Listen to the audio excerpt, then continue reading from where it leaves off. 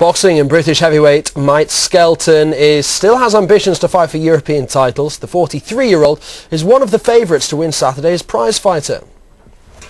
At 43, Matt Skelton says he's in great shape for Saturday's heavyweight Prizefighter, and win or lose, hasn't ruled out competing for major titles. Ideally, I'd love to get back onto that European ladder. That would be a great goal for me. I mean, like I said, I won the European title out in Italy against Paolo Vidos. I stopped him around 9. And I don't think I really enjoyed it. I never got time to defend it, and I think that's my aim really, to get back onto that ladder, and whatever comes after that is a great bonus.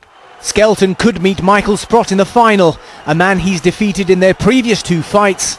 So does he have a psychological edge? This is only over 3 rounds, and I think you know, both myself and Michael have fought for titles, like 12-round fights, and it's how good he adapts, and also myself, to fighting just over 3 rounds. Skelton is used to the format though, from his kickboxing days. I fought out in Japan on the K1 circuit, which was the same sort of concept. It's the period in between when your body cools down, how you're going to get back up for it mentally as well, you know, because we all know your mind tells you you've done the hard work now, it wants to shut down and relax, and you have to think, well, no, I have to combat that and be ready for the next round. Skelton's ready and believes he can win Prizefighter. Damesh at Sky Sports.